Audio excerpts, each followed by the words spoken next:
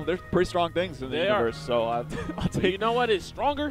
What? Facts. You know what's even stronger than that? What? Bayonetta. Oh, wow. Beyond truth. There is one being. Bayonetta. Yep. All right. Let's get into it. We're going to FD. That's a really interesting pick, man. I don't know about that. I mean, this is an interesting pick. I don't know why Angbad would opt for this, just because Aravion has so much room here, and there's no platforms to get in the way, and Angbad is going to have a hard time landing. That was a nice up B at a shield attempt. Okay. All right.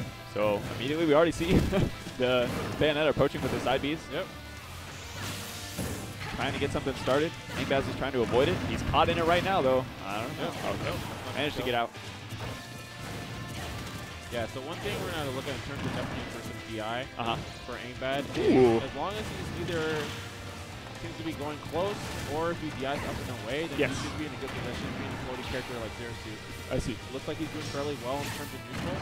Ooh, that was a sweet back air for Aravion, though. Yeah, game the heels in the face. Angbad sat back in his chair. He's a little annoyed with that one. Yep.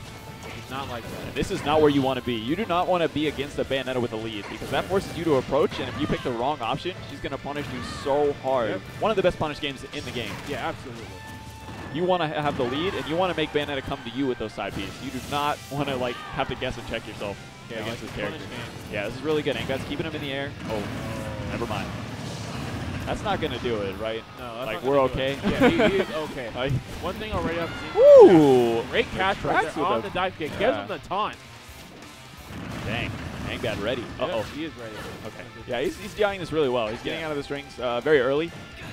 Aravion might not have quite the knowledge that he had against Falcon on how to combo the character. It's a little bit different in terms of weight. Yeah. He did beat DOS, though, I think. I think that's how he got here. Okay. So, good stuff to him. Uh-oh.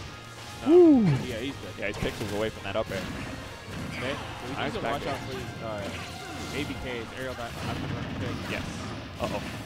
Okay. Whoa! Yeah, nice stuff. Okay, Aravion taking game one. Yeah. Game one. And he gives a shake. And look, that is definitely the retraction. There it is. He's like, all right, I take it back. I take it back. The retraction.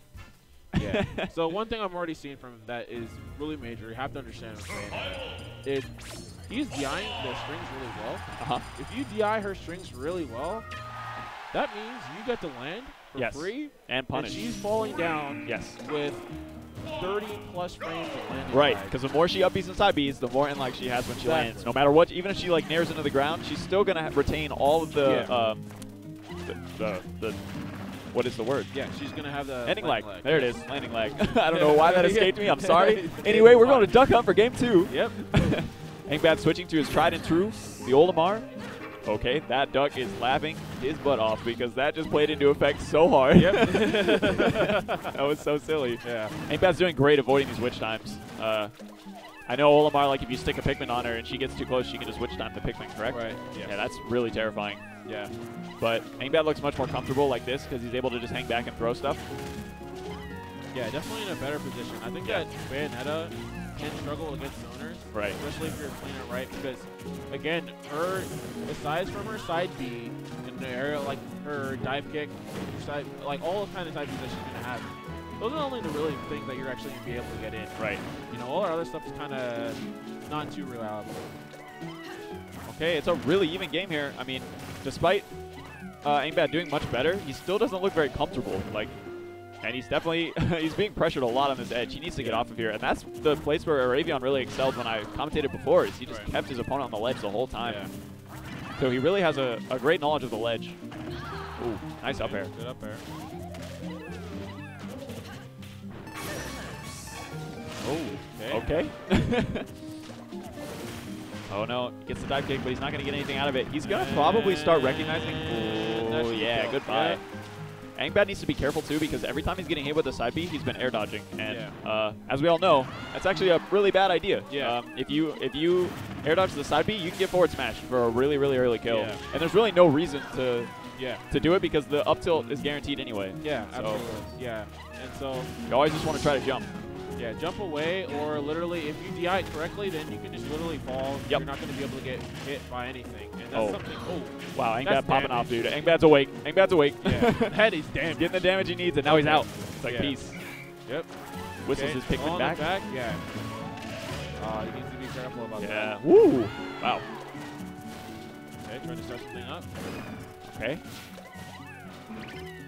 Now Angbad just needs to figure out how he's going to steal it. Blue Pikmin obviously won't kill yet. He does have a purple for the smash attacks, right? Which would be really good. But so this lineup is good because he's getting into kill percents. Yeah. But he lost his blue one, but the sacrifice was not in vain because now he has a white one to rack up even more damage, and then 2 purples is going to be devastating. Down smash. No. Down smash. No. Oh, no.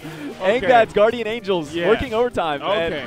And he's just like, nah. And he just throws it up in the sky. Get him out of here. And he's upset. Con is coming to his aid. That should have been the game, man. Yeah, and Aravion. Look at Aravion's face, man. Aravion with a bit of a flub there, dude. Oh, yeah. He's just smiling, man. Dude, Aravion's like, I got this. It's fine. This is the world we live in. Accept Welcome. it. Like it or hate it, it's here to stay, probably. It is here Maybe. to stay. I mean, we said that about Meta Knight. Yep. We said that about Sheik. Oh, yeah. But that's not important right now. Okay. Aravion is going to counter pick to Dreamland. Interesting pick because I know Angbad really likes Battlefield. Yeah. So, because he likes to just kind of stay under the platform, so he can shark you if you come from above, and he can throw Pikmin if you come horizontally. So, I don't know how this pick's going to work out, but we'll see. Yeah. I mean, Aravion did really great last game. He just messed up one little thing, and I think that was like the momentum shift that Angbad needed to clutch it out. Yeah. Yeah, and I'm definitely worried for Angbad here because there's a couple of these strings that Aravion is doing are not guaranteed. Not even just with DI, like flat out, they're just not guaranteed.